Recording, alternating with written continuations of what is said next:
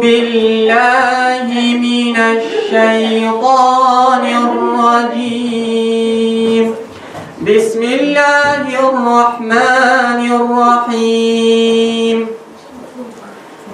يوم تجد كل نفس ما عملت من خير محضرا وما عملت من سوء تود لو أن بينها وبينه أمدا بعيدا ويحذركم الله نفسه والله رؤوف بالعباد قل إن كنتم تحبون الله فاتبعوني يحببكم الله ويغفر لكم ذنوبكم والله غفور رحيم قل أطيعوا الله والرسول فإن تولوا فإن الله لا يحب الكافرين.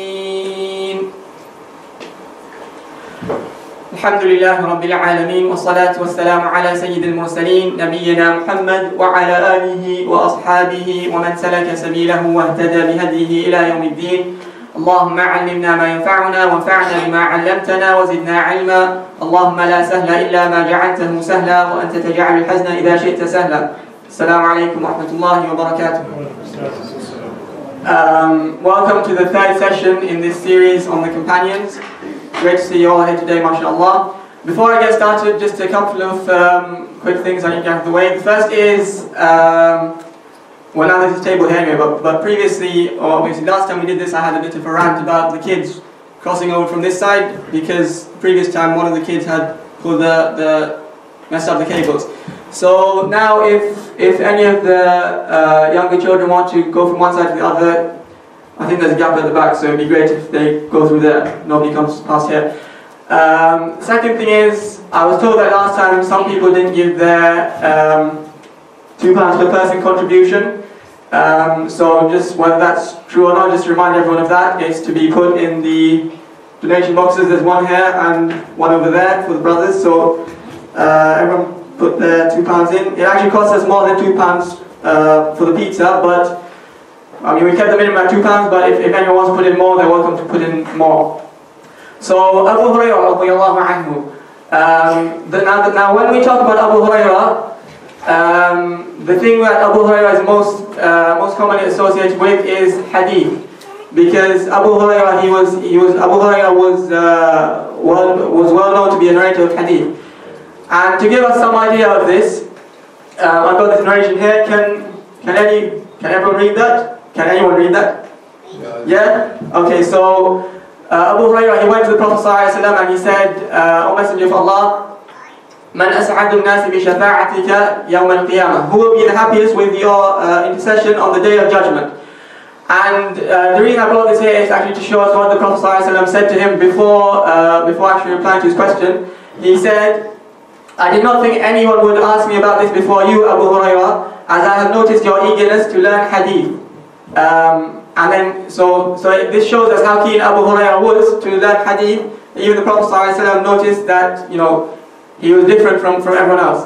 And as a separate point, I just underline this part here because obviously when it says, whoever says La ilaha illallah, it doesn't just mean saying La ilaha illallah. Just saying La ilaha illallah is not enough. So if you do that and say La ilaha illallah, that's not going to be. So the one who says sincerely from their heart, as I underline, sincerely from their heart, is obviously going to act on it as well. They will also be acting on it. They don't just say it. So if they say there's no God but Allah, then when Allah tells them to pray, they will get up and pray. When Allah tells them to fast, they'll get up and fast. When Allah tells them to do anything else, they will do it. So Abu Hurayrah, to understand the story of Abu Hurayrah properly, and where Abu Hurayrah actually comes from, we need to look at another person called Faisal ibn Amr. Faisal ibn Amr, he was the leader of a tribe called the Daws tribe. So in those days, everyone lived in tribes, and each tribe had a leader or leaders. So Faisal ibn Amr was the leader of this tribe. He came to Mecca in in the 6th year of the message. Came to Makkah in the 6th year of the message to perform pilgrimage. The people of Makkah warned him, don't listen to anything that Muhammad says, because he's, you know, they said that he's like he's got magic and stuff like that, and if you hear anything from him, you'll become possessed. So avoid hearing anything from him. So Fulayl, he did his best to avoid hearing anything from the Prophet ﷺ. But he happened to hear the Quran, and when he heard the Quran, he was so taken by it that he actually accepted Islam, like they had feared. So then he went back to his own people and he started calling them to Islam.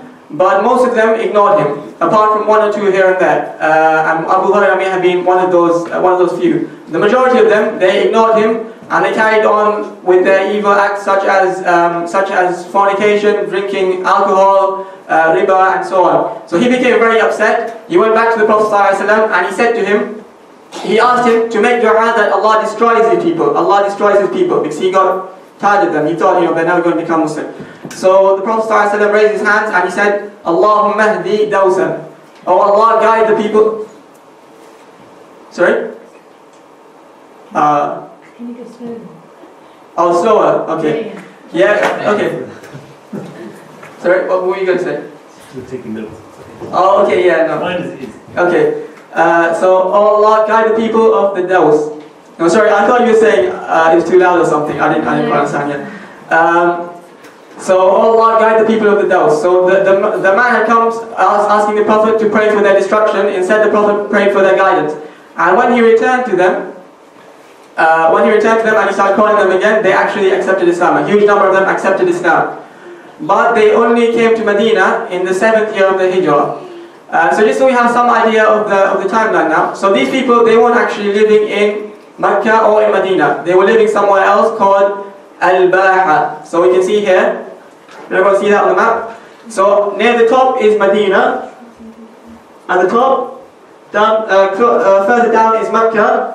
And even further down, with the red arrow pointing to it, is Al-Baha. It's nearer to Yemen. So these people, the Daws tribe, they lived in Al-Baha. And although, as I said, many people accepted Islam maybe in the 6th year or a bit later than that of the 6th year of the message, they only joined the Prophet not while he was in Mecca. They only joined the Prophet later on when he was in Medina. So just so we have some idea of the timeline, does anybody here know how many years the Prophet spent in Mecca as a Prophet? Yep. 4? That's a bit low. Yeah? Yeah? 12, yeah, I think 12 is about right. They say 12 or 13. No, no, this isn't the quiz, don't worry. So he spent around 13 years in Mecca as a Prophet, and in Medina? 10. So when I say 6th year of the message, that's 6 years after he became a Prophet, so while he was still in Mecca. Whereas 7th year of the Hijrah means 7 years after he migrated to Medina and a few years before he ﷺ passed away. So they became Muslim earlier on, but they only joined the Prophet once he moved to Medina and towards the end of his life.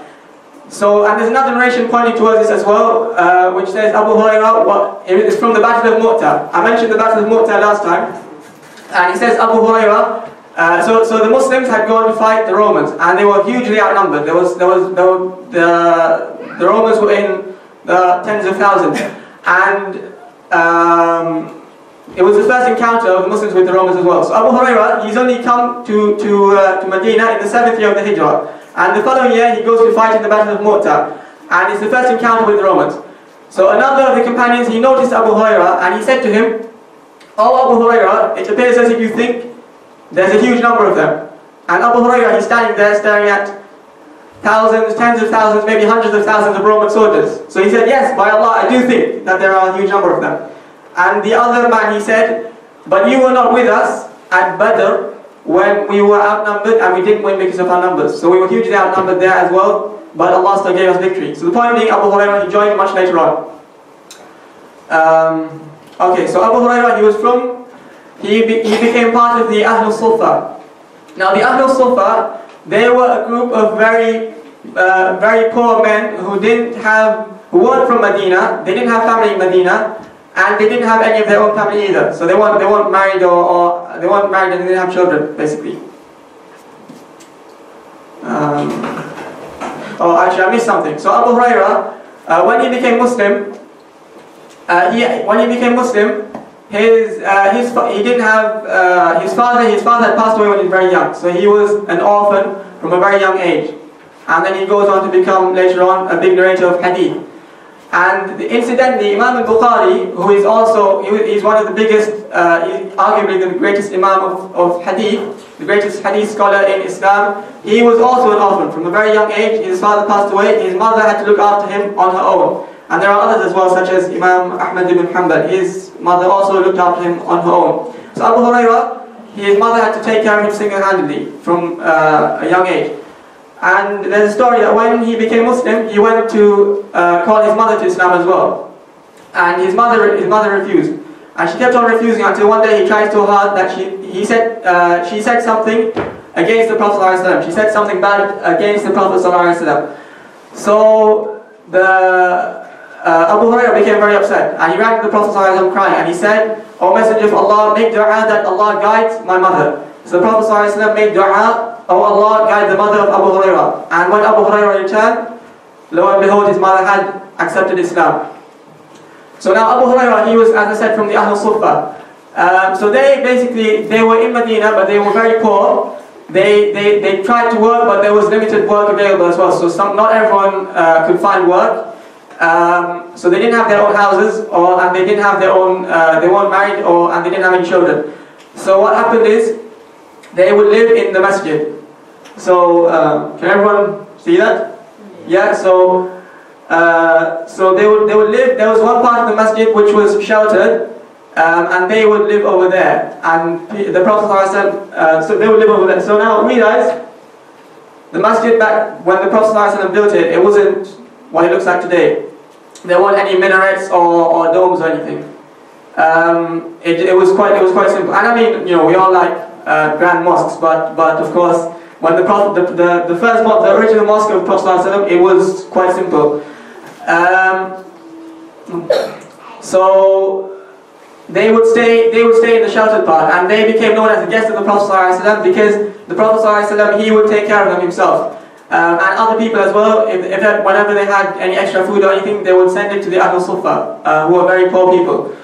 Now we have to point out here that if somebody is capable of working, then it's not allowed for them to sit back and relax and expect someone else to look after them and to provide for them. And there's a story that once Umar ibn al-Khattab, he passed by some people, some young men who were lying around in the masjid doing nothing. And he said to them, what are you doing? And they said, we are the mutawakkilun. We put our trust in Allah, and Allah is going to give us something. So what did Umar do? Umar went and got his stick and started beating them. And he said, you can't lie here doing nothing and expect Allah to rain gold and silver on you. You have to get up and work. So in the case of the Ahl Suffah, it was not like that. Some of them they were all trying to work, but there was limited work. And some of them were actually making money, but even then it wasn't enough to live off. So they lived in the masjid. And because they were living in the masjid, it was a great opportunity for them as well. They became known for their knowledge. They learned, they got to hear from the Prophet what other people would not hear. So they became very knowledgeable people. And Abu Hurayrah was in a sense known as the unofficial leader of the Ahl Suffah. And there's an interesting story with Abu Hurayrah. Once he was learning the whole day. He couldn't find any food, so he became so hungry that he went and waited on the side of the road, hoping somebody would pass by and invite him home to eat. So what happened is Abu Bakr passed by, and Abu Hurayrah stopped him and said to him, he asked him to explain a verse of the Quran. He took a verse and he said, "Can you tell me the meaning of this verse?" And Abu Hurayrah says, I was fully aware of the meaning of the verse, but I only asked him in the hope that he would then invite me home for dinner. So what Abu Bakr did, Abu Bakr explained the verse to him, and then Abu Bakr passed on. Abu Bakr walked away. Then Umar passed by, exact same thing happens, Umar walks on as well. Then the Prophet ﷺ passed by him. And the Prophet ﷺ, he asked him a similar question. And the Prophet looked at him and smiled. And the Prophet said, Ya Aba Hir, come with me. And by the way, just so we understand what his name actually was. So we know him as Abu Hurayrah. Does anyone know what Abu Hurayrah actually means? I guess somebody knows. Yes? Is Hurayrah a cat? Yes, you're right, yeah. So Abu Hurayrah basically means the father of the kitten. So there's one narration that before he became Muslim, his name was Abdul Shams, which means slave of the sun, which is, of course, not appropriate. So when he became Muslim, his name was changed to Abdul Rahman. But Abu Hurayrah, he was quite often seen with a kitten. He would often play with his kitten and he would be seen with it often, so people began to call him Abu Hurayrah, which means father of the Abu Hir or Abu Hurayrah. Hir basically means kitten, and Hurayrah might be like a smaller version of the kitten, like a smaller kitten. So we know him as Abu Hurayrah or Abu Hir. So father of the kitten, because he was always playing with his kitten. So the Prophet ﷺ said, "Come with me." So he went with the Prophet ﷺ to his house, and the Prophet ﷺ seeks permission to enter, and the Prophet asked, "Is there any food available?" And now his wife replies, "We have absolutely nothing except this small bowl of milk."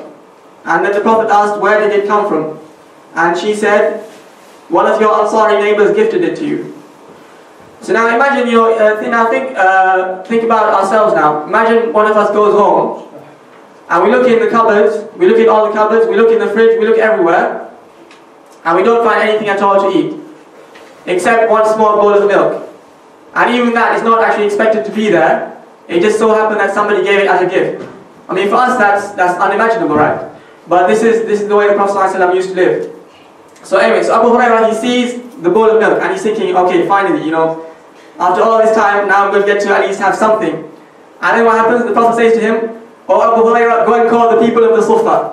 So Abu Hurayrah is thinking basically he thought, he was hungry for all this time, and he's the one who was waiting for somebody to come. The Prophet then invites him, but then when the bowl of milk comes out, he's expected to go and call all the other people.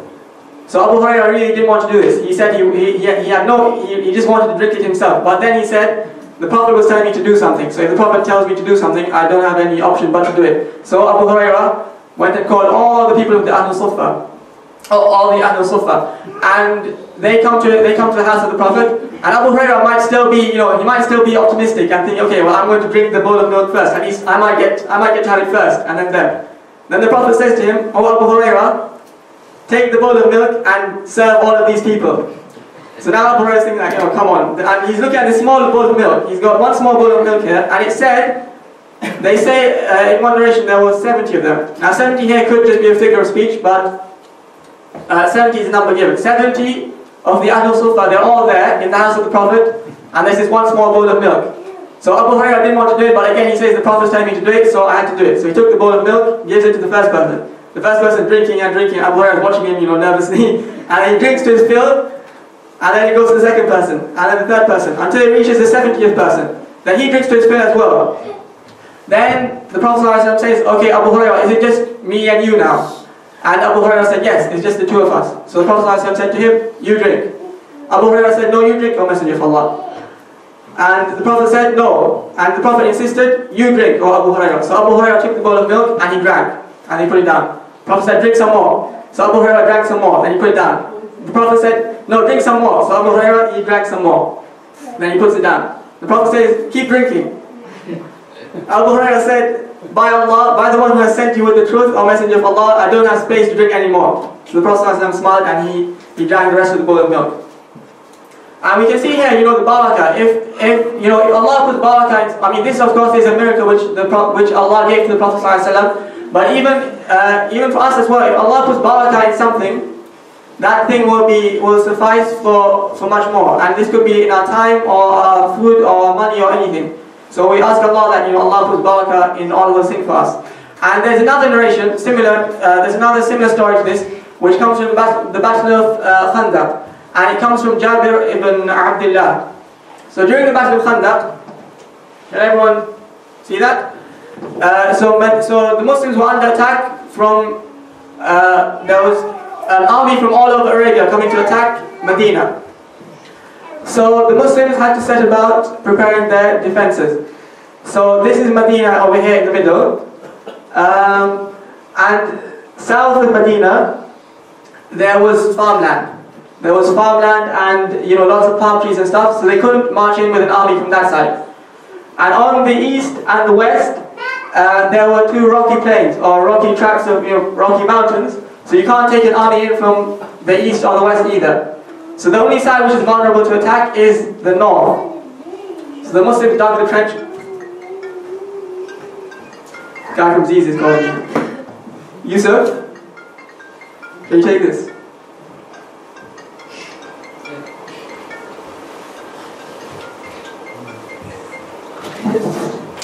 No? Yusuf. I don't know, man. He's such a mess. Oh wait, give. I'm trying to.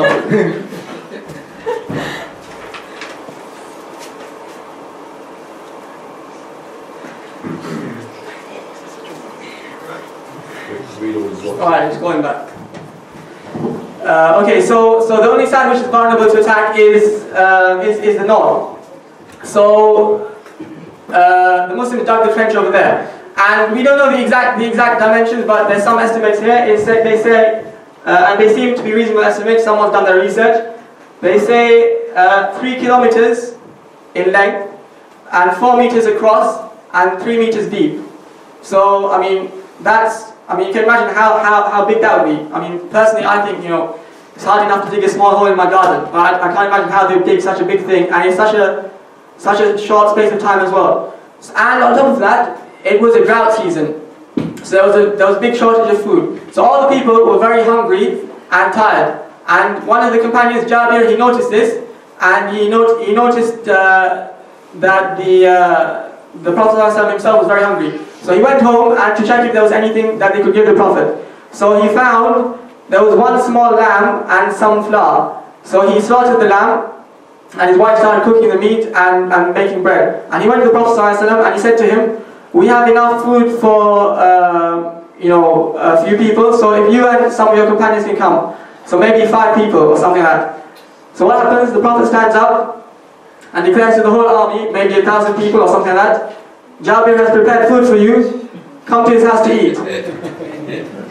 So and then he says to Jabir, "Don't take the pot off the stove, wait till I come." So Jabir goes back home, quite embarrassed now, because he's going to have 1,000 people queuing up outside his house. Then the Prophet comes. The Prophet himself, he takes the pot with the meat in it, and he starts serving the meat onto the bread. And all 1,000 people, around 1,000 people, every single one of them ate to their fill, and there was more afterwards. So another miracle, a similar miracle which Allah gave the Prophet ﷺ. But again, if there's barakah in something, then it will be more beneficial.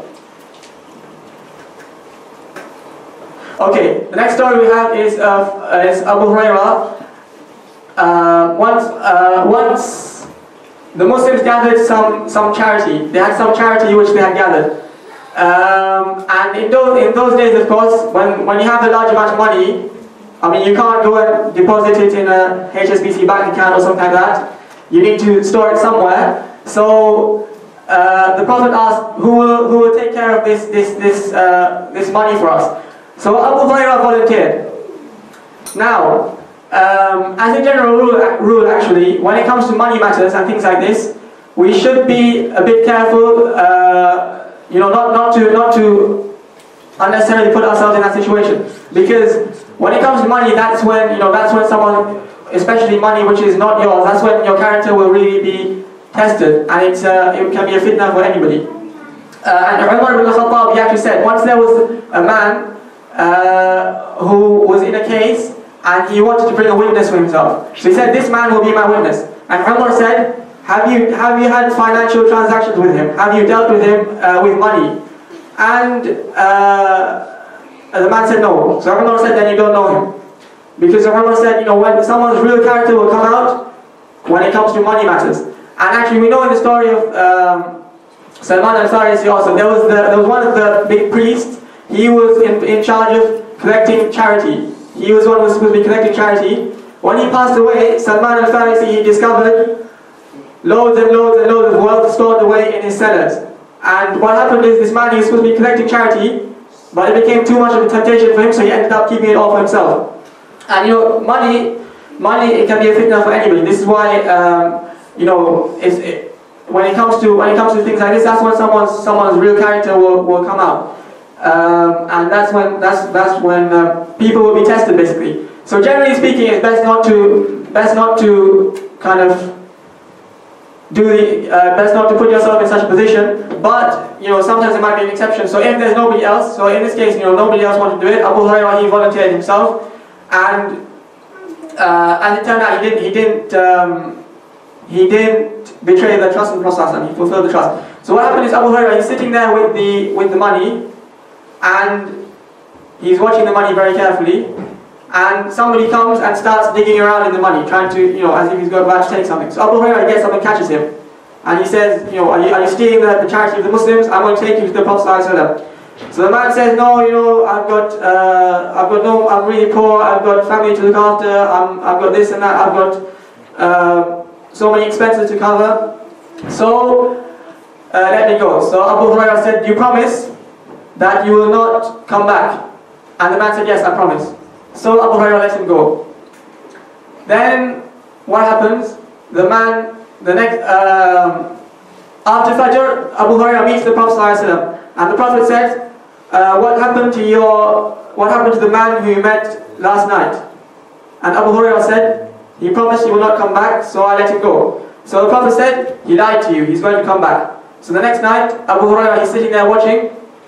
The same chap turns up again, and he's messing around with the money. And Abu Hurayrah catches him, and he says, now this is the second time, and you promised you're not going to come back. Now I'm going to take you to the Prophet ﷺ. And the man started making even more excuses, and he said, oh, you know, I've got this problem and that problem, and I really needed some money, and now I promise I'm never ever going to come back again. Never ever.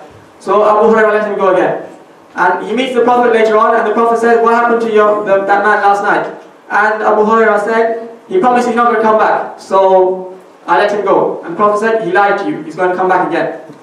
So the following night, Abu Hurayrah was sitting there again, watching the money, and this same guy turns up again, and he's there messing around with the money. So Abu Hurayrah grabs him and he says, come on, you promised now you're not going to come back again. And now here you are again. And the man said, oh, I'm poor and this and that. And Abu Hurayrah said, no, I'm taking you to the Prophet now. So the man realized, okay, now he realized he's not going to let me go. So then what he said is, shall I not teach you something? He said, let me make a deal with you. I'll teach you something which Allah will benefit you through. So Abu Hurayrah is thinking, okay. And now, I mean, now the thief here is teaching the Sahabi some beneficial words. It's quite ironic, really. But anyway, Abu Hurayrah thought, okay, fine. So he says to Abu Hurayrah, when you go to sleep, recite Ayatul Kursi. Allahu la ilaha illa huwal hayyul qayyum. Recite Ayatul Kursi, and Allah will appoint a guardian over you until you wake up. So Abu Hurayrah thought, okay, and he let him go. And in the morning, the Prophet sees him again and he says, what happened to that same guy last night? Abu Hurayrah said, he promised that he'll teach me something beneficial, so I let him go. And what the Prophet said, okay, what did he tell you? And Abu Hurayrah said, he said to say Allahu la ilaha illa huwal hayyul qayyum in the night before you go to sleep. So the Prophet said, Sadaqaka wa huwa kadhub. He was truthful, but in reality he's an absolute liar. And then the Prophet said, do you know who your companion has been for the past 3 nights? Abu Hurayrah said, who was it? And the Prophet said, that was the shaitan. So shaitan came in the form of a man. And yeah.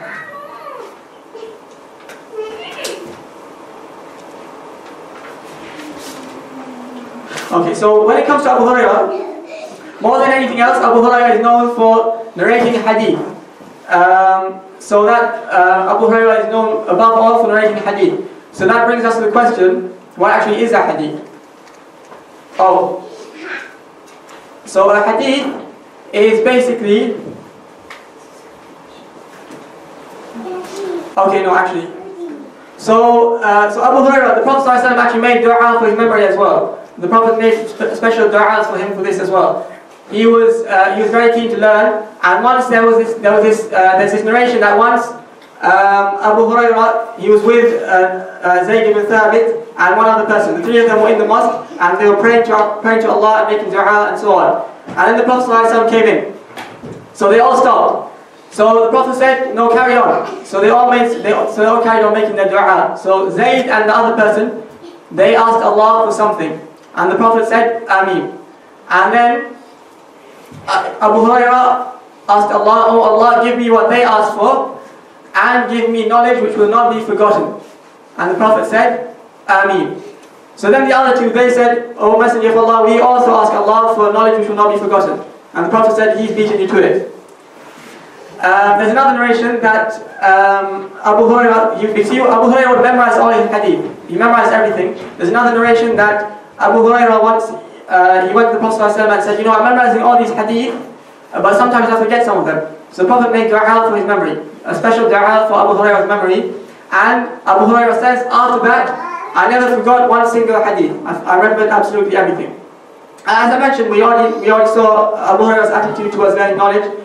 There's another narration that once Abu Hurayrah went to the market and he saw all the people buying and selling, and he said to them, the inheritance of the Prophet is being distributed in the mosque now.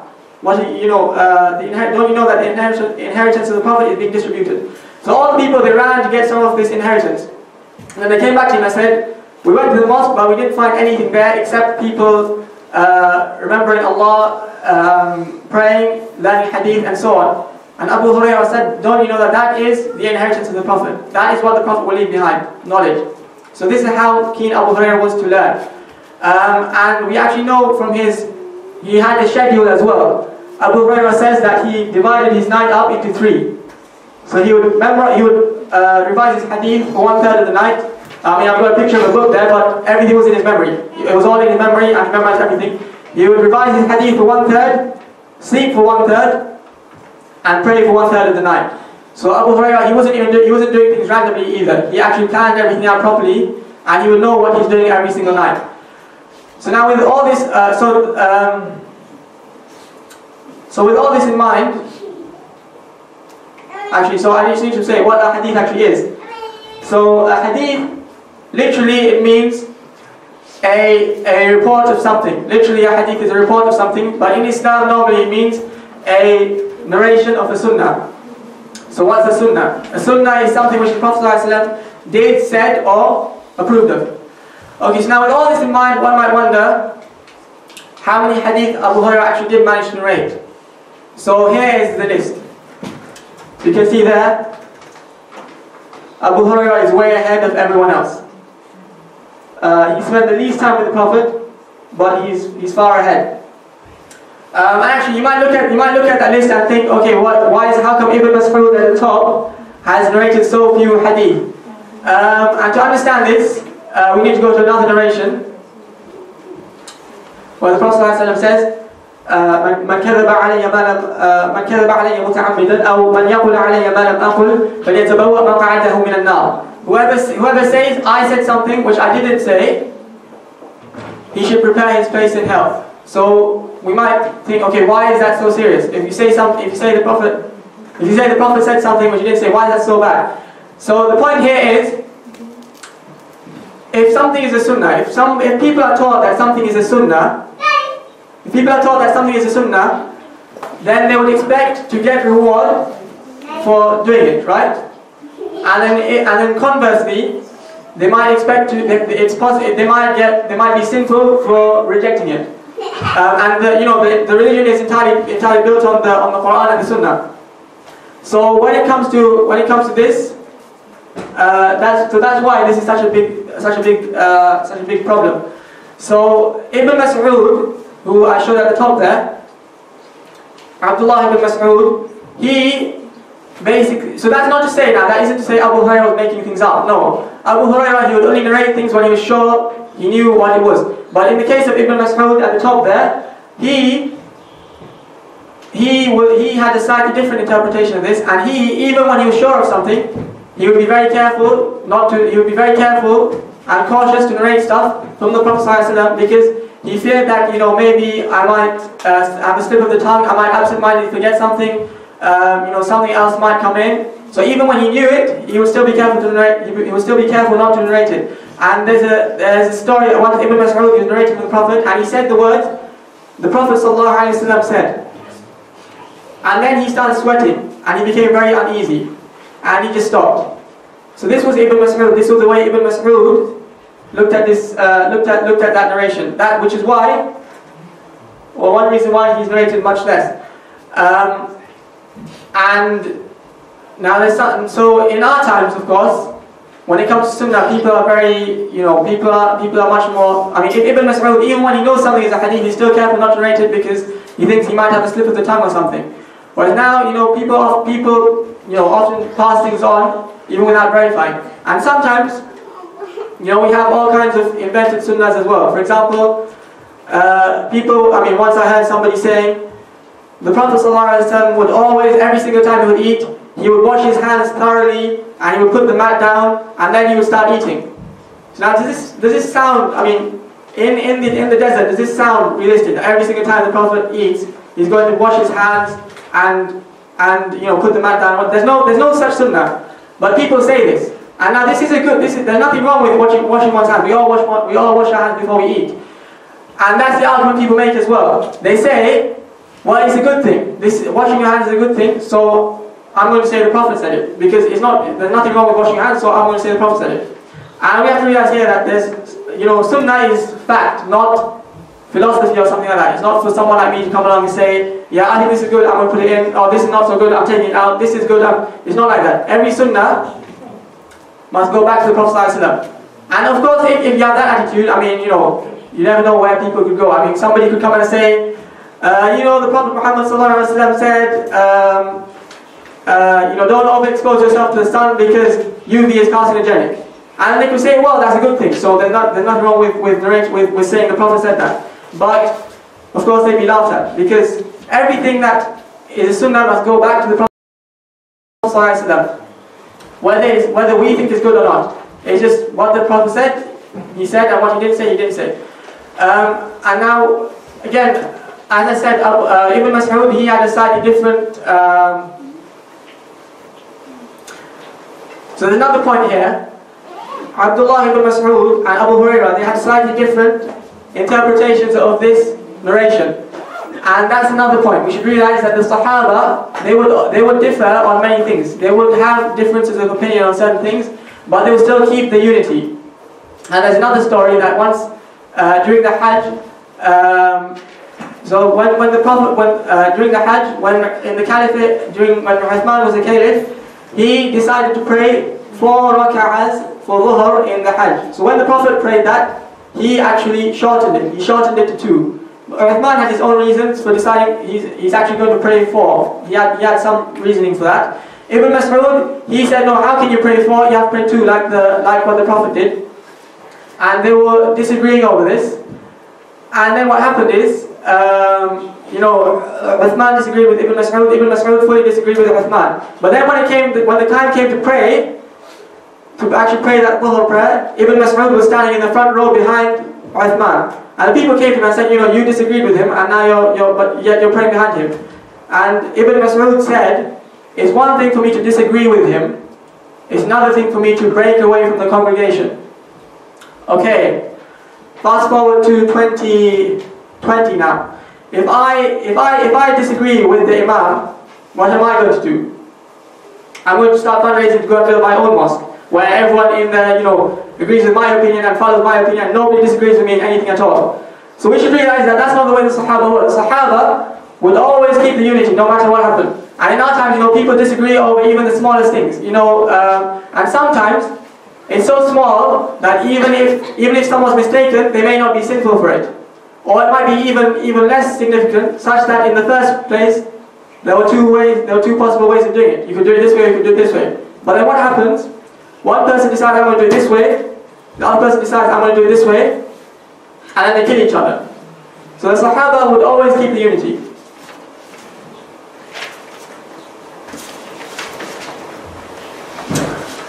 Okay, so now the question comes, how could Abu Hurayrah have narrated so many hadith? And many people actually did ask that. So there's a story that Aisha herself, radiallahu anha, she said to him, oh Abu Hurayrah, you're narrating so many hadith from the Prophet ﷺ. So so what happened is, Abu Hurayrah, to paraphrase, he basically said to her, you were the wife of the Prophet and you had your own duties and stuff to do. As for me, I was on my own and I had nothing, and all I would do was learn hadith from the Prophet ﷺ. She said, perhaps that may be the case. So in other words, she's acknowledging that, okay, maybe it is possible you've narrated so many hadith. There's another story that Marwan ibn al-Hakam, he became the ruler much later on, after Abu Bakr, after Umar, after all of them. Many years later, someone called Marwan ibn al-Hakam, he became the ruler. And he also looked at Abu Hurayrah.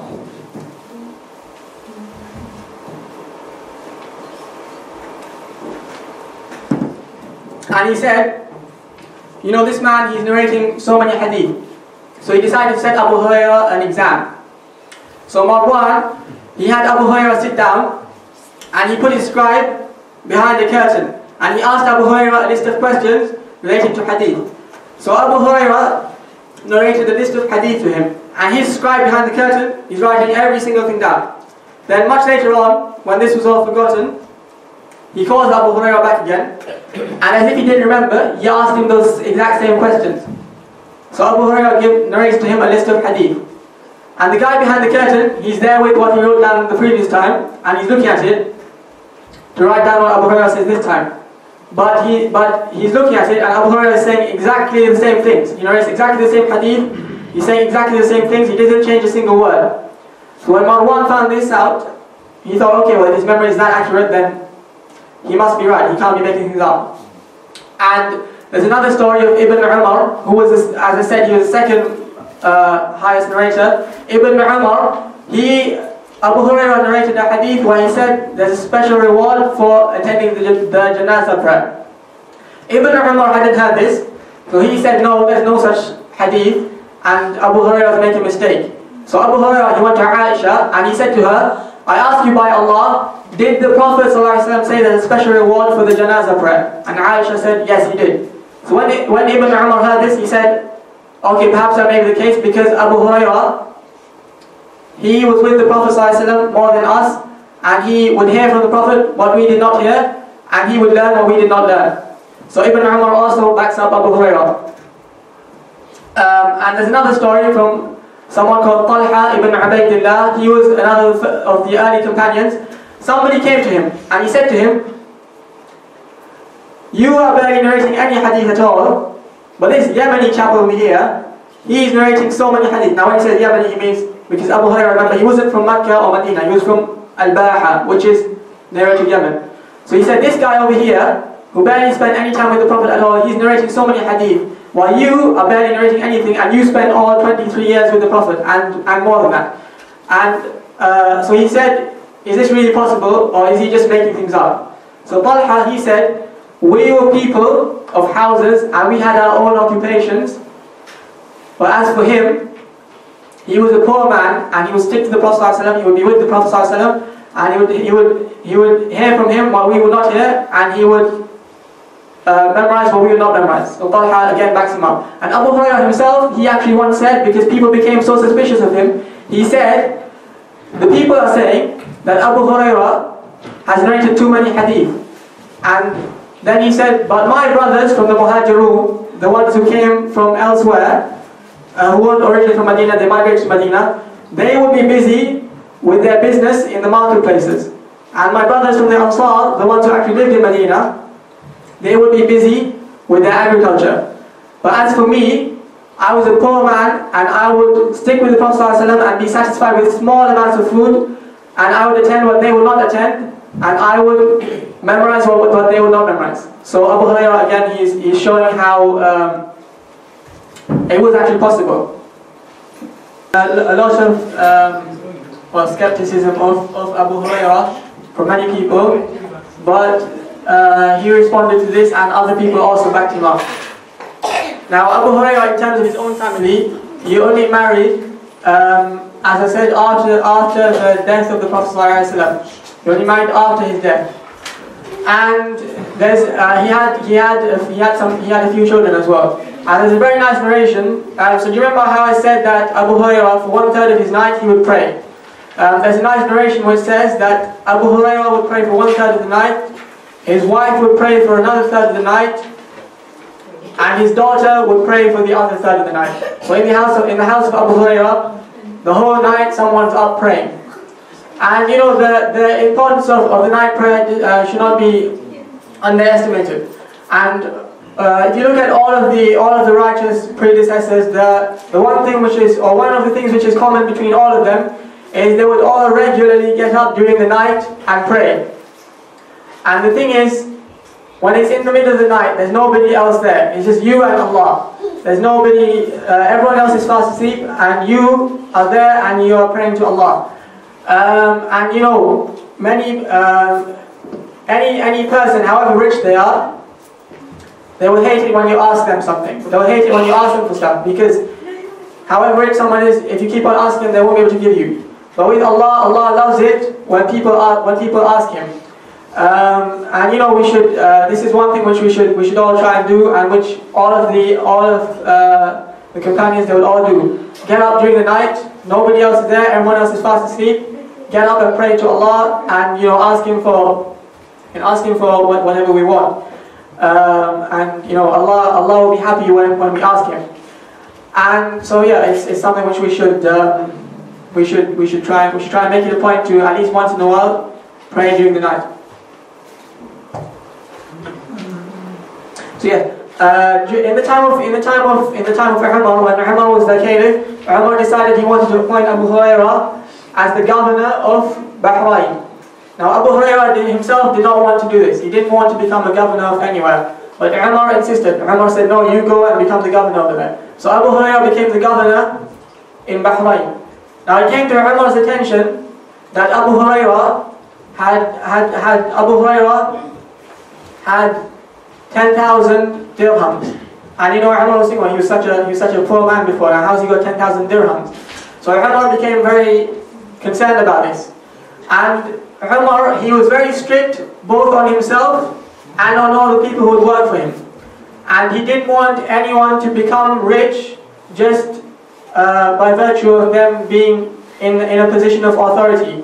I mean, now if you look around now, most politicians, they will leave politics richer than they were when they became a politician. But really, that's not the way that things should be. And Umar, he was very, very strict about this. So he temporarily suspended Abu Hurayrah from the post, and he called him to Medina and he asked him, where did you get this money from? Abu Hurayrah said, I made it from my own business transactions. And Umar decided, okay, I'm going to verify this. So he went and he investigated, and it turned out that it actually was Abu Hurayrah's own money, which he made through his own business, not through bribery or lobbying or anything like that. So it was Abu Hurayrah's own money. So Umar said, okay, that's fine, you go back and be the governor. But Abu Hurayrah said no. He said, no, that's it, I'm not going to be governor anymore. I didn't want to be governor when you appointed me in the first place, and now I definitely don't want to be governor. So Abu Hurayrah, he decided he's going to remain in Medina. And he remained in Medina and narrated the hadith in the mosque of the Prophet ﷺ for another 30 years. 30 years he was there narrating from the Prophet ﷺ. And this shows us another reason why Abu Hurayrah has narrated so many. Because if we look at someone like Abu Bakr, for example, Abu Bakr, he was with the Prophet ﷺ his whole life.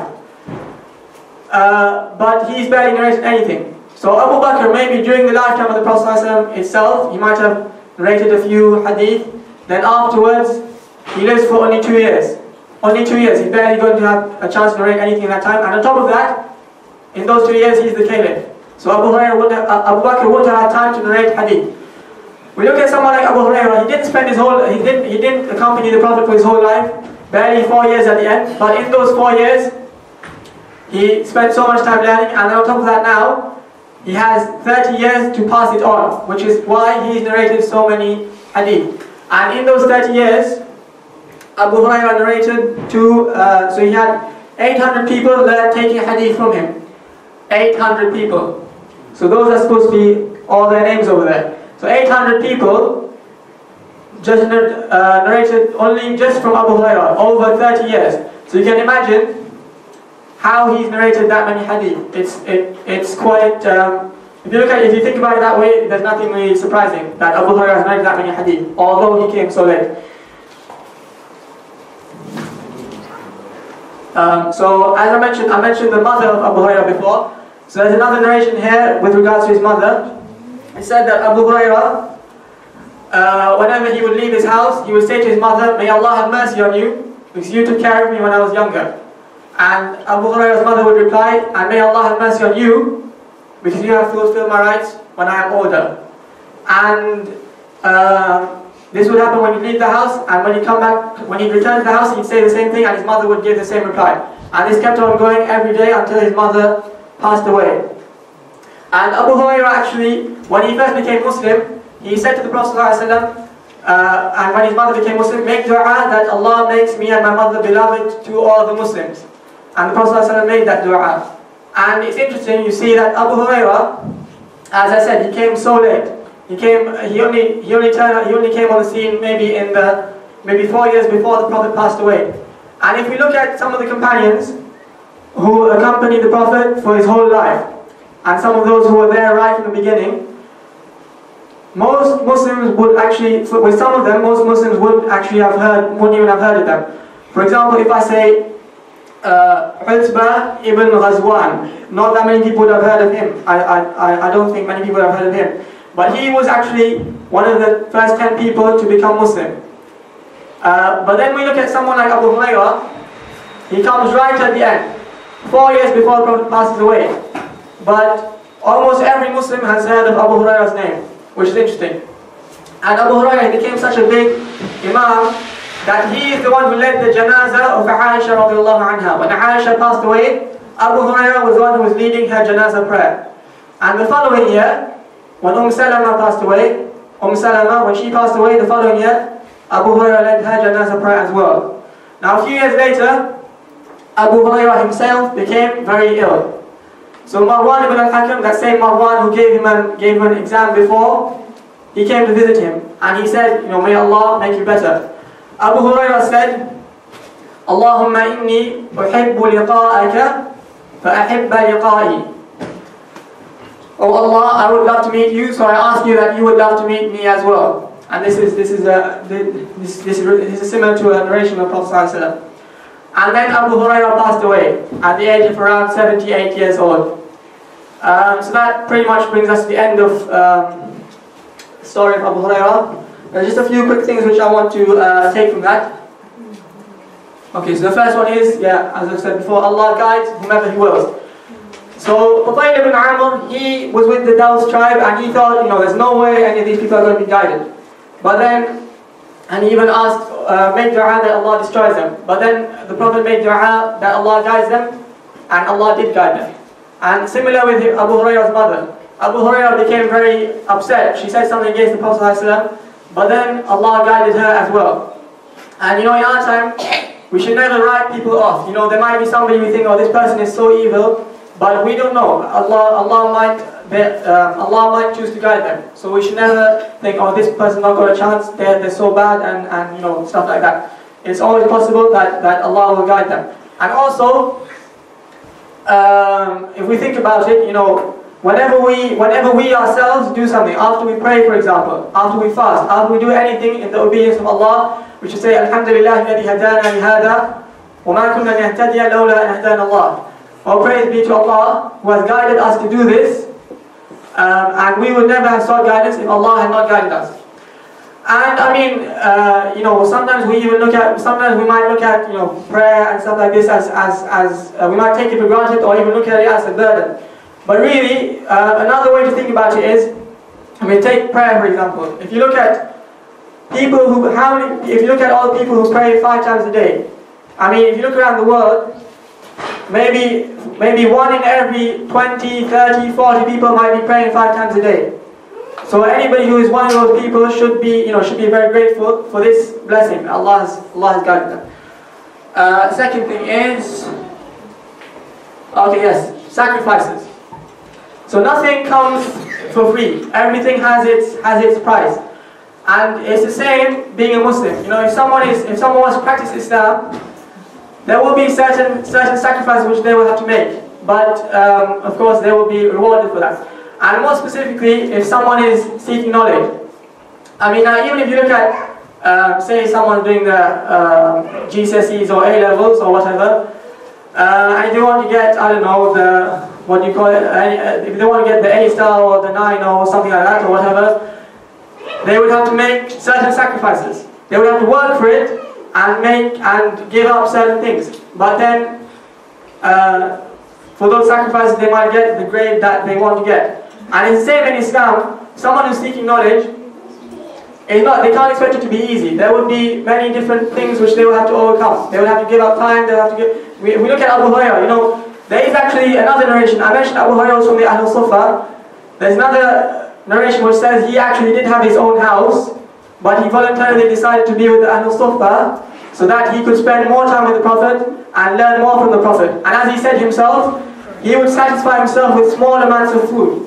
You know, other people, they would be busy making money. He himself, he would satisfy himself with small amounts of food so that he could spend all that time with the Prophet ﷺ.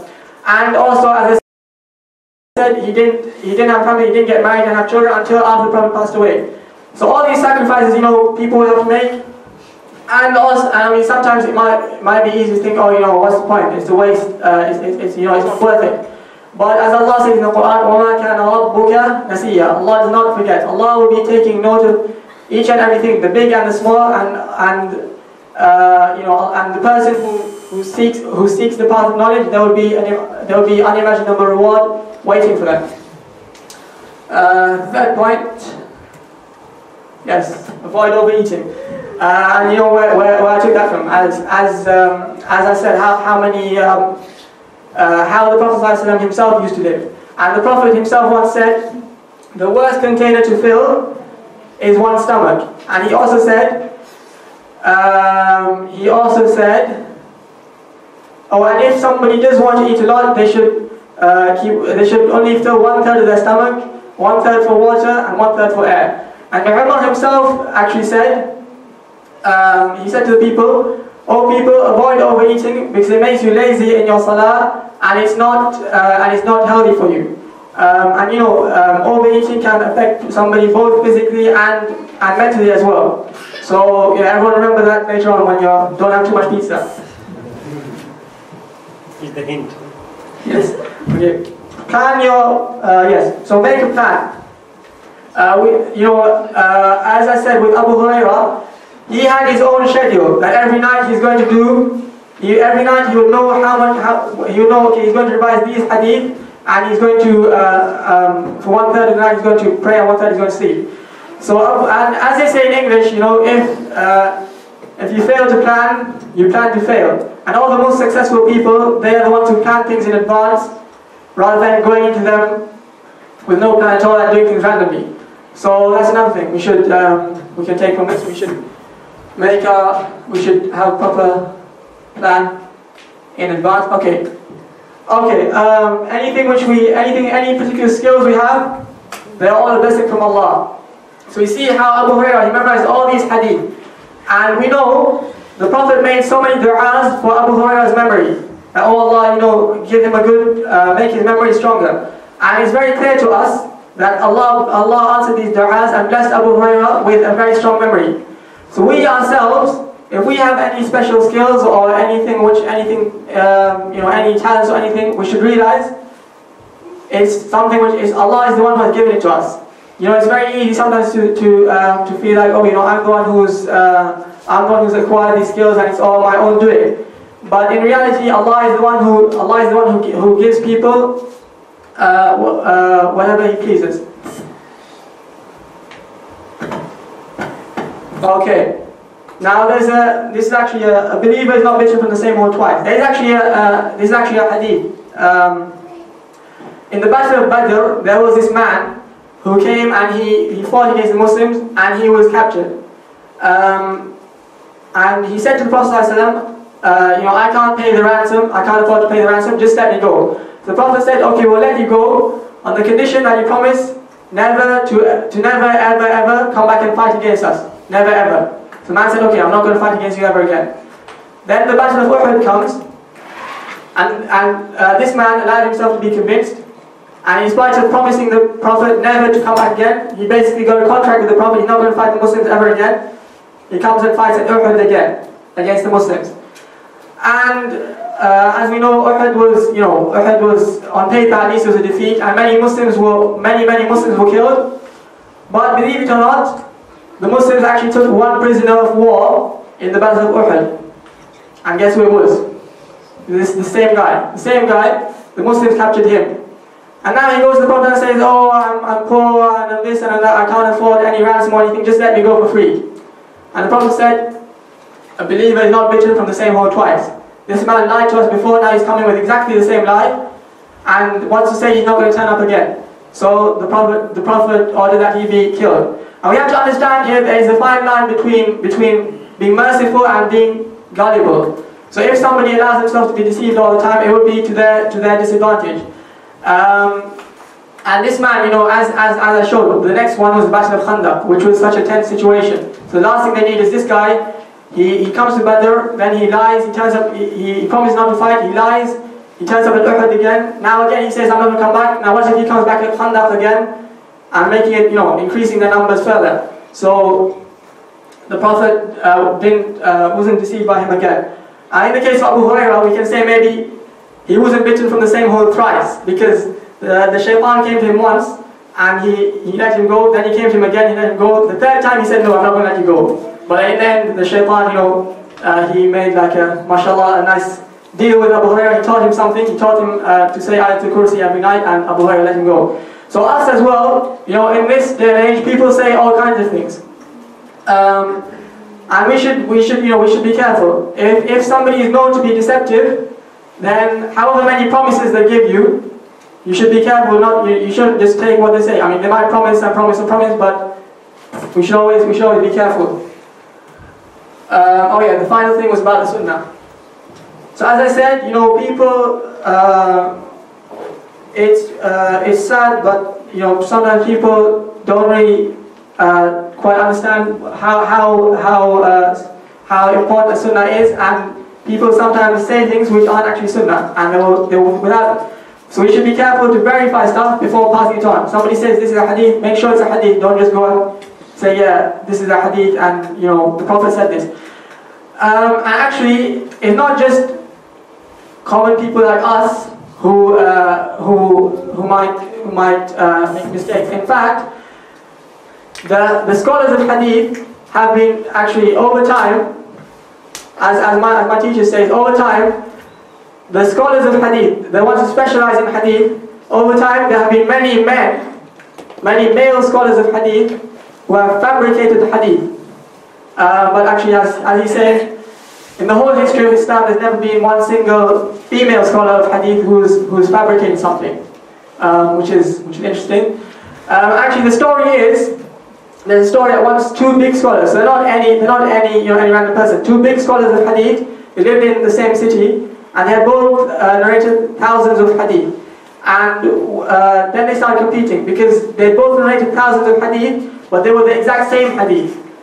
So they narrated the exact same number. So then they started competing to see who's going to get one more, and who's going to beat the other one in terms of the number. So one of them, he was looking everywhere to find another hadith, but he couldn't find it.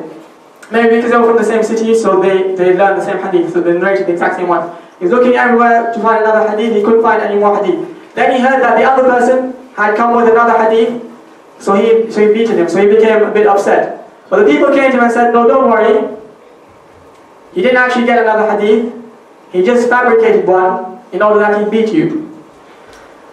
So now the thing here really is, that's why when it comes to having a lot of knowledge, when it comes to learning stuff, the main thing is that people should actually act upon it. And these people knew thousands or tens of thousands of hadith, and yet this person was willing to fabricate one just so that he could beat the other guy. So when it comes to knowledge, really, the main thing is it should actually change somebody as a person. It should actually have an effect on them. They should be acting upon their knowledge, and not just taking in information. If somebody might have a small amount of knowledge, but they actually act upon it, and there might be somebody else who has loads and loads and loads of knowledge, but they still have very bad character and it hasn't done anything to them as a person. So that first person would probably be better off on the Day of Judgment than the other one, even if he knows less.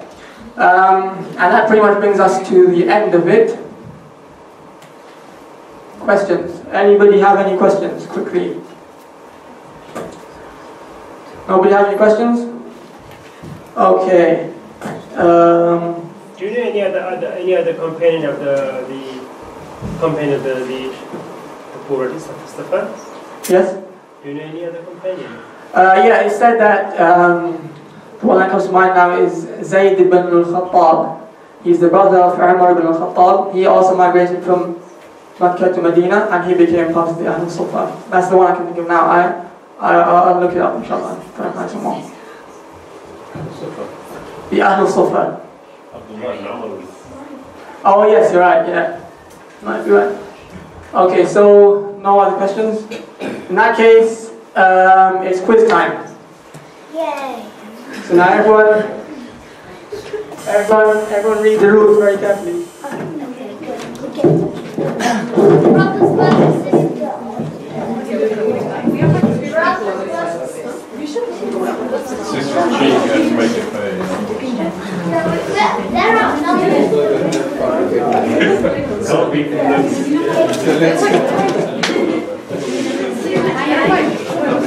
You're outnumbered.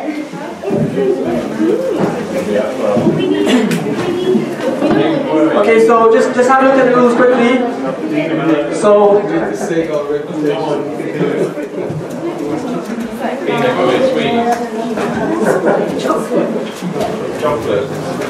right, everyone just read the rules quickly. Brothers versus sisters. And for the prize we've got this cake here, which I made. And mashallah, it doesn't look too bad, even if I say so myself. Do you taste it?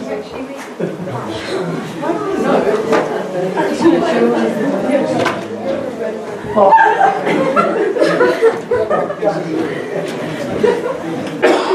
To confirm, it doesn't taste too bad either.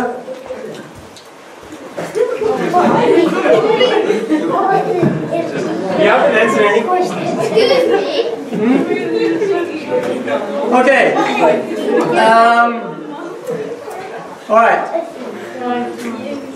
So you may only answer if your hand is up and you've been selected to answer, yeah? Yeah, only after I ask the question. Nobody else can speak while someone else is answering. Okay, so this time, so obviously last time, I think the sisters absolutely smashed the brothers. They got twice as many points as them. Of course, we can't have that happening again, so this time we've changed the system. So last time it was just random. Anyone could put their hands up. Now we're having turns. So yeah. So we'll go one for the brothers and one for the sisters. Sorry? There won't be a fair amount because you're giving them 1 point, then you give us 1 point. Then who the cake be for? Me. Okay. Alright, so as I said, there'll be 60-second round. If you don't answer your question, then 60 seconds too much. I think too much. Yeah, I think 10 seconds. No, 10 seconds. 15. You can't read from notes. 20, 30. Sorry? You can't read from notes. You shouldn't be able to read from notes. What? Yeah. What's the point of it? Yeah, it's disqualified.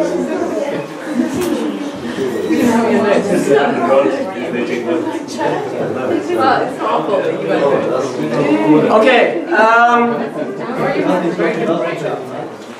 All right.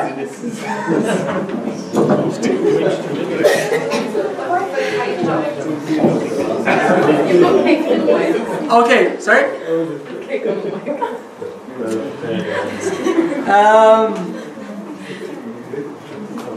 Okay. So.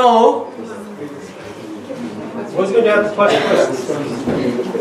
Right. It's too complicated, man. Just make it take half. All right. So basically, in each round. So say for example, if the round has 1 mark, the sisters will be asked a 1 mark question, and the brothers will be asked a 1 mark question, and then. So if you don't get the answer within 60 seconds, and There's 60 seconds, 15 seconds. No, 60 seconds. If you don't get if nobody gets because the thing is, someone might put their hand up and then they answer, and then at least somebody else will get a chance afterwards. Otherwise, if 15, it's just one person. So 60 seconds. If nobody's, and that's 60 seconds to put your hand up, not 60 seconds to answer. So if someone puts their hand up in the 59th second, then obviously 60 seconds will pass before they answer, but they'll still get to answer the question. Right, they put their hand up before 60 seconds is up. Okay. What was I going to say? So the most you can get, if the round has 1 mark, the most you can get will be 2 marks, because if say for example, if the sisters don't get their answer, then the brothers will have 30 seconds to get their question, to get the sister's question, and then they'll have 60 seconds to get their own question. So you'll get a maximum of yeah, whatever. So I mean, it says over there, you can read that off. So the first question is, actually, who should we start with? Us. Right, who's going first? You're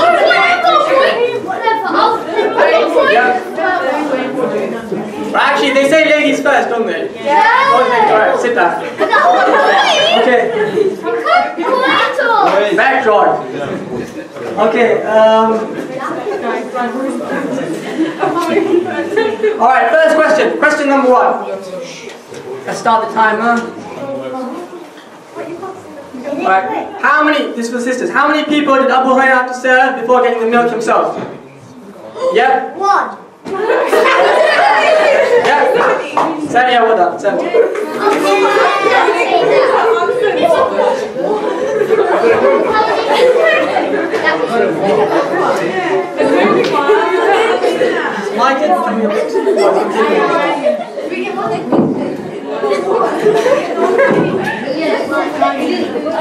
Okay,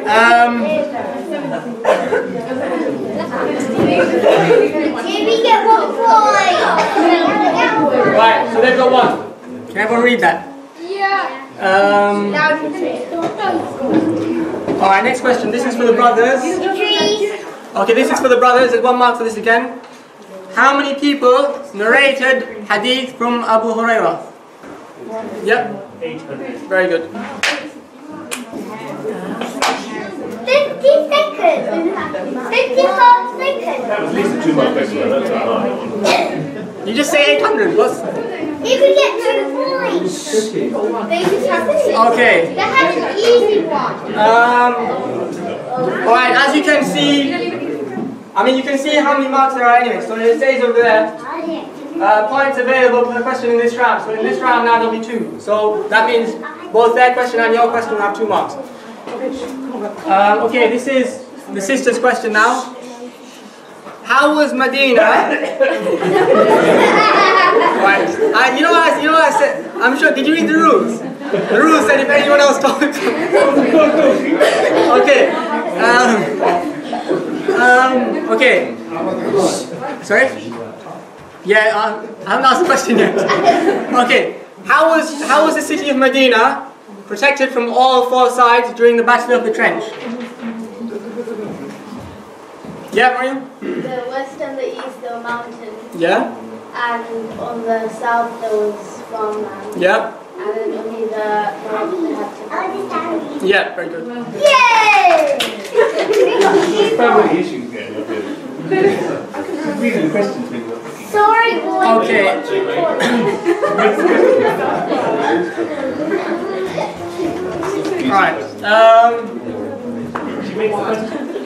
Alright, this is the brother's question.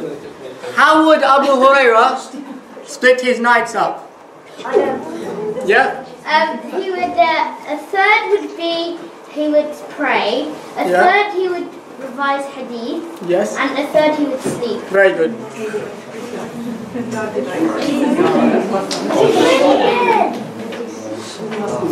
Okay, I'm ready. I'm going to up. I'm going to get this. Okay. Alright, so as you can see for this round there's just 1 mark. Okay,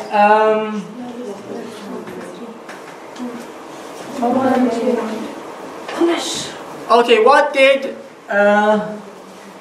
the Prophet ﷺ say when Faisal ibn Amr asked him to ask Allah to destroy the people of the Daws?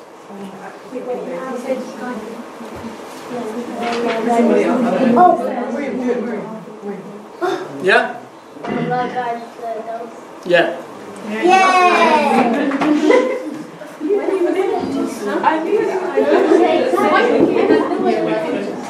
If we got 3 points. Okay.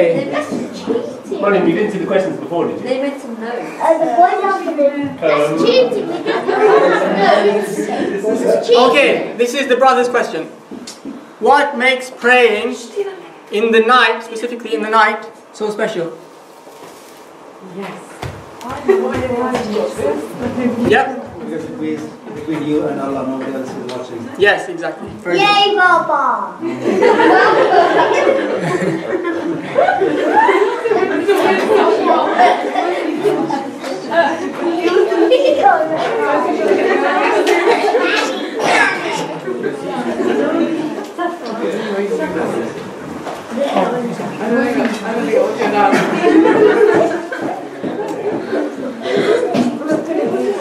Okay. Here's the sister's question. What dua did Abu Hurayrah make, which the Prophet ﷺ said Ameen to?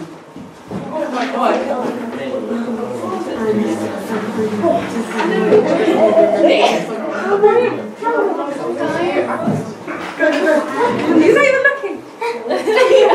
Yeah? Oh yeah? What the other two said, Yes? and knowledge will not be thwarted. Very good. Didn't see the questions, did you, Martin? You're winning, boys. Okay, so there's 2 for the sisters. Yeah. Okay. Okay, so the brother's question is, who will be the most happy person with the intercession, or who will be the happiest with the intercession of Allah on the day of judgment? Oh, sorry, no. With the intercession of the Prophet on the day of judgment. Who will be the happiest with the intercession of the Prophet on the day of judgment?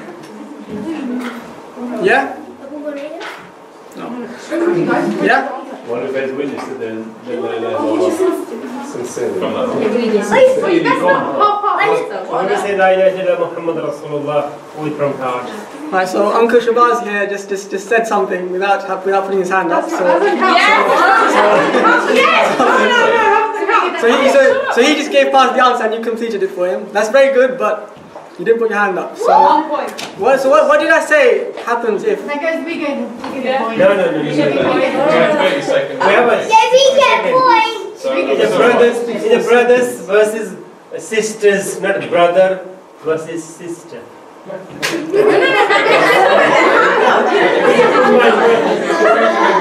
have 30 seconds anyway. You didn't put your hand up. We know. The thing is, when they answer, one person answers. When you answer, you say something, and then you say something, and then you say something, and everyone says something.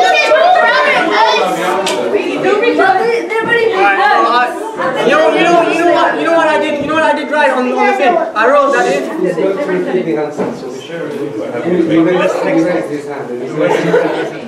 What I wrote on the thing was that if anyone speaks without putting their hand up, they would have marks deducted.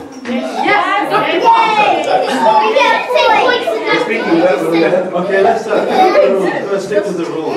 Yeah, okay. Right, you can only get, at the very least, you only get 1 mark for that. So, the sisters have a 1 mark lead. Don't worry, it won't last for long. I have confidence in you guys. Sorry? They're cheating. Sorry? Okay. Oh, this is a very easy question. Maybe I should just give him more difficult one because. Right, okay. The question is, did the Prophet reject what the Shaitan taught Abu Hurayrah? Yeah? No, yeah.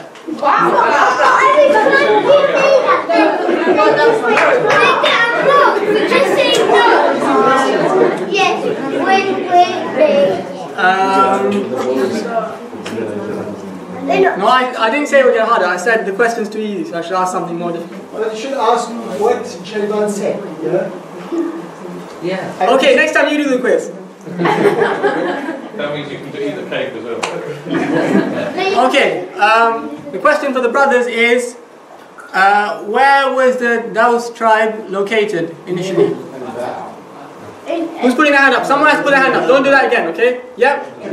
It's in Daus, and Daus in Dar al-Baha, but it's actually in one tribe. Don't put your hand up. Okay, sure. Yeah. Alright, no, he put his hand up. He put his hand up. Sorry? That needs a bonus point. Yeah, two points. I wish we had bonus points. Sometimes you have to be creative and just on the spot you could say there is a bonus point. Yes. Yeah. But that's when people will start saying I'm biased. Just slightly get up into the Okay, sure. We'll talk about this later.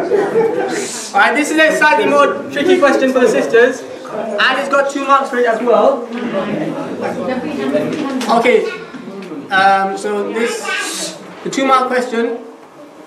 Why, can you explain why Ibn Mas'ud didn't narrate that many hadith, relatively? Yeah, Maureen? Because unless he was very, very, very sure he was very... Okay, and what else? There's a specific hadith which I'm very popular today, I must say. We're all silent. It's the same person, isn't it? Yeah, Maria, what you say? Okay, yeah. The hadith was another attribute saying to me which I never said should share his place in hell. Yes, very good. So Mariam put her hand up, said 1 point, then somebody else put their hand up and said the other point. Unlike over here, one person put their hand up and then other people complete the question for them. So. The difference is the same thing, but lie. This is for representation. People who do We are just creative. On this guy, please give up. Pause, keep going. Okay. Alright, this is an easy question for the brothers now. Wow. How many marks? 2. 2 marks, yeah. Oh, yeah. Okay, so what is the hadith relating to eating, which mentions, which divides things up into 1/3? So can you tell me that hadith? Oh, that's so easy. That's so easy. Yeah. 1/3 for water and 1/3 for air. Very good.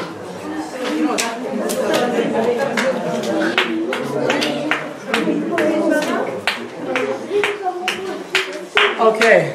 How do you make the timer? Because every time they get it, like 41.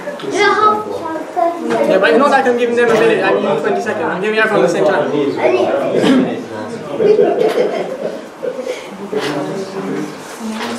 I'll do this quiz next time.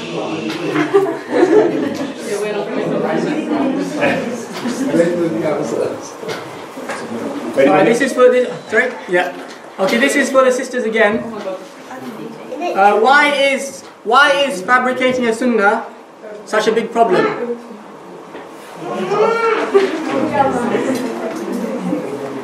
Or what makes it so serious? Time was. Oh no, time was. Oh yes, right. Right. Yeah. Is there not because of the same reason as like just saying No. Wrong.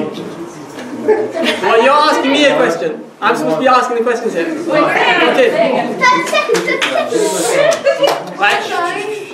20 seconds. Right. Somebody give the go. Yeah. Repeat the question. She's asking me to repeat the question. Yeah. I don't think I should repeat the question. You've heard the question though. They're wasting They their will time. eat. Wasting them. Okay, that's unfortunate, but it's not my problem. Yeah. All right. Yeah. It's because you're lying about what the Prophet said, did, or was approved of. Yeah. Okay. That was.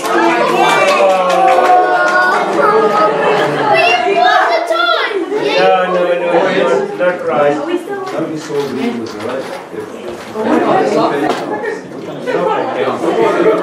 To be honest, what I was actually looking for is that if somebody makes up a sunnah, if somebody makes up a sunnah, if somebody makes up a sunnah, then people who hear it will think that they will get rewarded for following that, and conversely they may be sinful for rejecting it. But no, but I think there are other things, because the Prophet specifically said, whoever narrates sunnah on behalf of me, he yeah, whoever says something.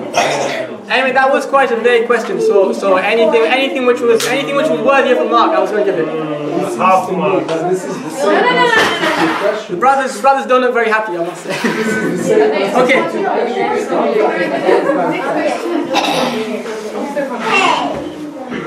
Alright, this is, okay. What made... Okay, the brother's question is, what made Abu Hurayrah resign from the governorship of Bahrain? What was the event which occurred? Yep. Because he acquired like 10,000 dirhams wealth from his own money, and Hazrat Umar, he is questioned about that, and Yeah. he don't know. Yeah, thanks. No. Okay, what is Yusuf? Yes. Yusuf, the Z's boss is calling me again, I don't know why. Just answer it, man. Get your priorities sorted. Hello? You can come later, man. We're not repeating that. Hello? You know what? He tries calling me 5 times. I finally pick it up. No, but the reception is just good here. You need to contact him. What's the problem with the visas? People are waiting for the visas. Yusuf, when you contact him and find out what's the problem with it. Maybe they're outside. Did you get the pizza, Yusuf? They're going now. They've gone upstairs. Who's gone upstairs? Yusuf. Okay, that's what they're. Oh, okay, fine. Can I suggest something? Could you swap the questions for the last one? Okay? Sure. Where are we now anyway? So, okay, so you got the final 3 questions. Okay. So do you mean I asked you first? No, just want to forget the question. I swap the question round. Yeah, sure. What? You Just keep going. Let's keep going. You wouldn't even know anyway because I haven't got the questions written on the board. Okay. So the sister's question is.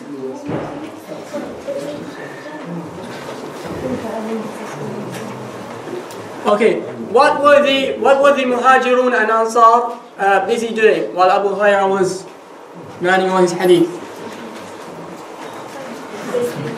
What gave him an advantage over them, basically? Yeah? The Muhajirun were busy in the market, and the Ansar were busy in the farm. In the? Farm. Yeah.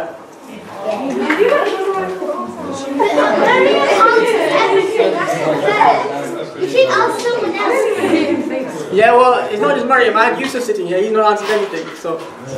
But why don't you ask me not us? You're dealing with pizza. Okay, the brother's question is.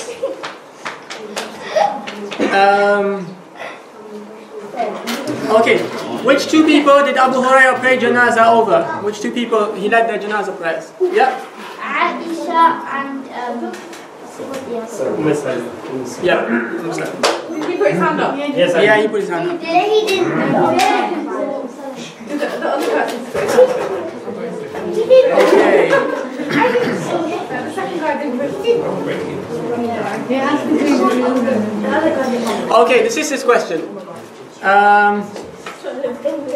That's a hard question, but that's a bonus question.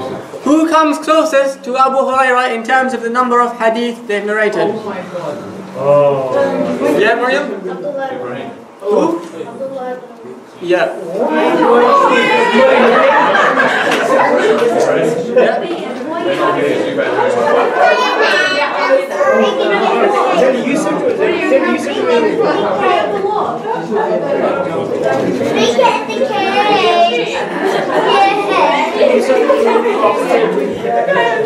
Always quick, look at the question. Guys,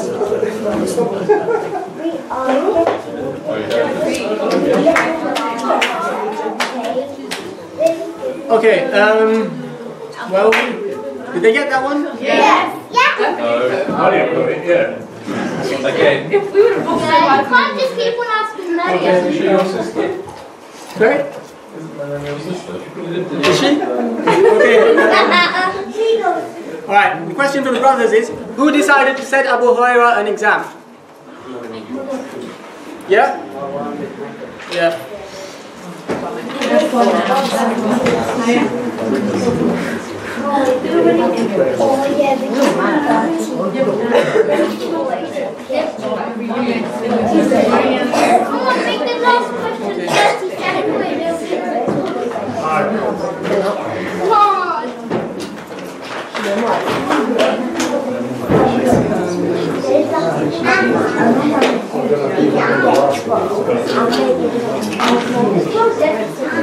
Okay.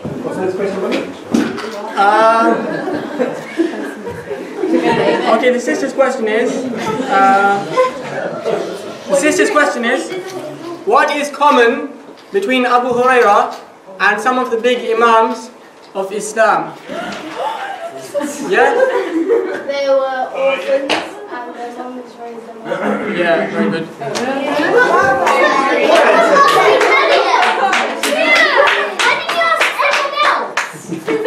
It's whoever puts their hand up first. That's because that's her laptop.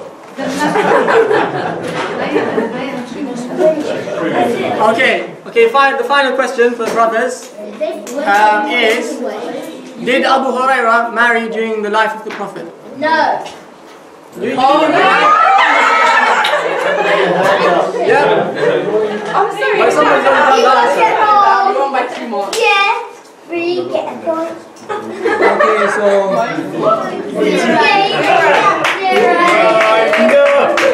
That means it's 14-12 to the sisters. It's okay because I've already tried the cake myself, so they can have it now.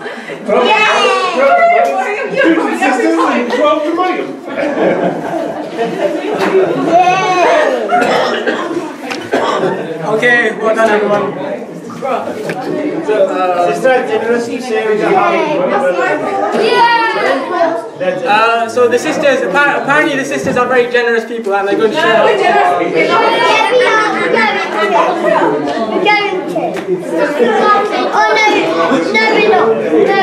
Okay then, Jazakallah khair for attending. Subhanakallah. Anything else? No, that's it. Okay. Subhanakallah wa bihamdik. Ashhadu an la ilaha illa anta astaghfiruka wa atubu ilayk. So lucky them.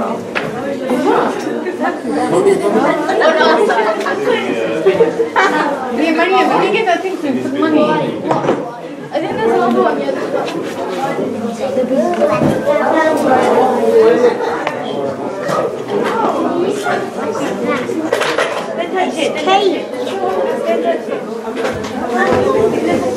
Okay guys, let's cover it because no cake. Oh, after pizza. When is the pizza coming? When? Pizza will come after you go to Huh? Are you going? No. I'm going to come after I've eaten one pizza. Huh? After I've eaten one pizza. Yeah, I'll take the cake. No, let us all have it. Thank you very much. Oh, hiya.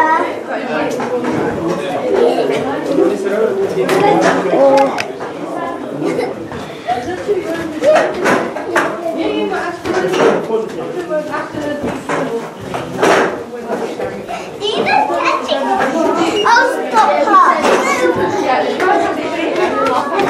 I'll stop her.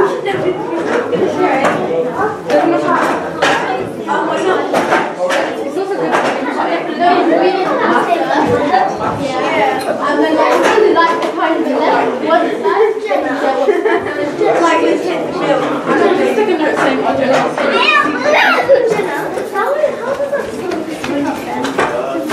It doesn't.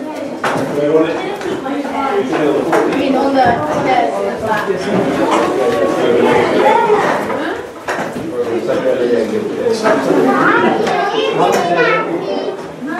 I think there's it's not connected.